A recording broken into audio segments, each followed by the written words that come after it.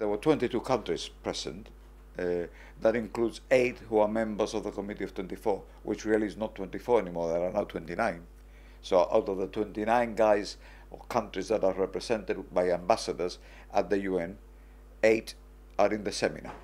So there was that 8 and 14 other countries, and Ecuador, who is a member of the C24 but was not in the meeting in that capacity, was the only one that over the lunch hour was in a corner chatting to the Spanish ambassador, and then subsequently said, I support the Spanish proposal for joint sovereignty, and that was the only mention of it. I then exercised the right of reply, and I told the Ecuadorian that he had been absent when I had made the analysis, and that perhaps if he took the trouble to read the analysis, he might change his mind. Could you sum up the main points of the message that you put across? I think the most important thing, I spoke for 16.5 minutes in respect of my submission, and then I spoke on 3 other occasions again for another 10 or 15 minutes. So, I intervened quite a number of times. But in effect, the most important proposition in terms of rejecting the Spanish position is that the Spaniard actually said, this is not about a territorial claim. This is about Gibraltar's decolonization.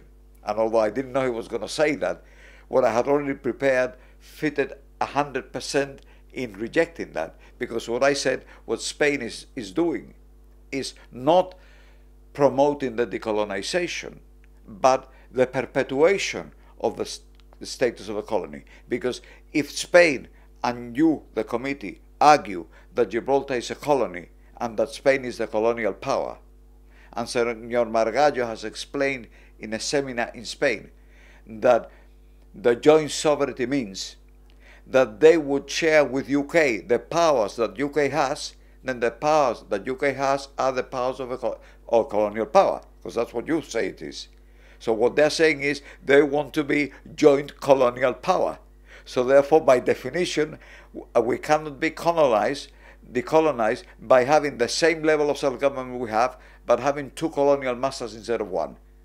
And therefore, by definition, you cannot possibly support a proposal that, far from being decolonization, is perpetuation of colonial rule indefinitely, but with 2 colonial masters. And I think the logic of that is something that is difficult to refute, although in the United Nations logic doesn't count for a lot.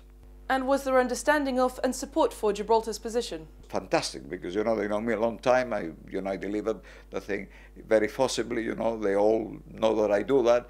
But the most important thing is that I asked the rapporteur, the guy from Chile, Jose Antonio Cauciño, who is a Chilean ambassador, to ensure that when he drafted the report of the meeting, he correctly reflected the analysis that I had made, and that therefore that should obviate any risk that the people in New York would, in their conclusions about the seminar, finish up saying we support the Spanish position.